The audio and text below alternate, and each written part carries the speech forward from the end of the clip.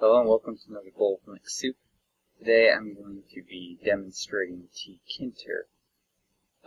This is written in Python. You use it with Python's GUI builder. If you are familiar with Zenity, which is a GUI builder for Bash, then that's basically what Tkinter is. It is for simple stuff. So, buttons, labels, text entry boxes, radio buttons, it can do all that. It looks like it's really designed for simple stuff. So if you need to do maybe a GUI front end to a script you wrote, then it would be a good little tool to use. Now, it is not for people who want to build a desktop environment, a 3D game, or any of that sort of stuff. It's just a simple little GUI. And I'm just gonna play around with it because I've been learning Python. This has been an interesting thing to toy with. I've made an example here. So if I run that, here we have this as a label, and I can change it to something else. Unchanged label, blah blah blah blah, and I have a quit button. So I'm going to rebuild that from scratch. Before I do that, I want to mention, though, I actually had made some good use of Tkinter. This starts and stops my FFmpeg snippet, and I can enter a file name, and it'll take care of that screencasting for me. So it's come quite in handy. I have also made a Fahrenheit to Celsius converter, which is neat as well. But on with the example. So why don't we create example.py, the py basically telling us that it's a Python file, and I'm going to edit it. So first is our shebang line, hashtag exclamation point, /usr/bin/n space Python2. So basically this uses Python2. The 2 will force Python 2 because if we just say Python and the user has Python 3 installed, then it will default to Python 3, which is incompatible with Python 2. So Tkinter isn't just going to run in Python by default. We have to get that feature into the script, or we need to import it. So I'm say from Tkinter import asterisk. That's a bit backwards. Normally it's just import whatever, but just play along with me. We need to draw a window, so root is equal to tk. I'll just call it root. Then we want to run all of our code above us, so root.main loop, and that'll draw everything and get it working. So if we quit now, and we do python example.py, then here we go. Just a window, nothing special about it. By the way, the shebang line is just if you were to run it with an sh or a /. So if I make this executable, and I run this, so /example.py. I think I said it with sh, don't do sh on it.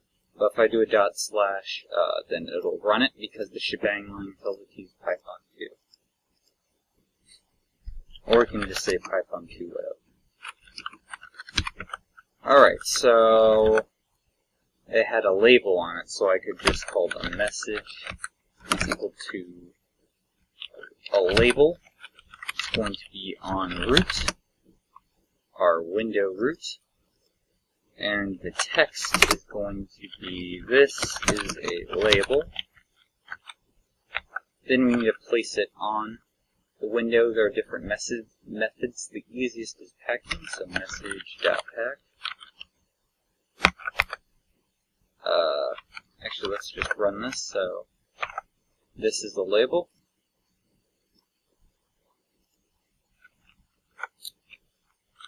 Then we need an entry box, so E is equal to entry root E.pack.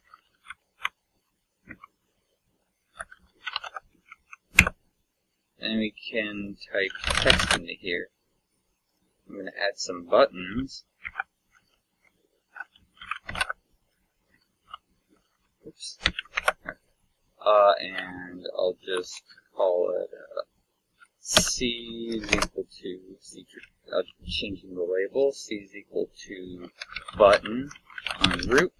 The text is equal to change label, and we're not going to attach a command to it at this moment, but we are going to place it on the main window. There we go. It doesn't do anything yet, and let's just make a quit button. So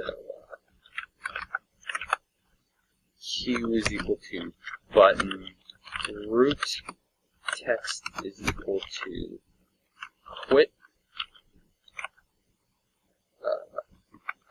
And we're going to give a command root.quit and q.quit. And we can now quit.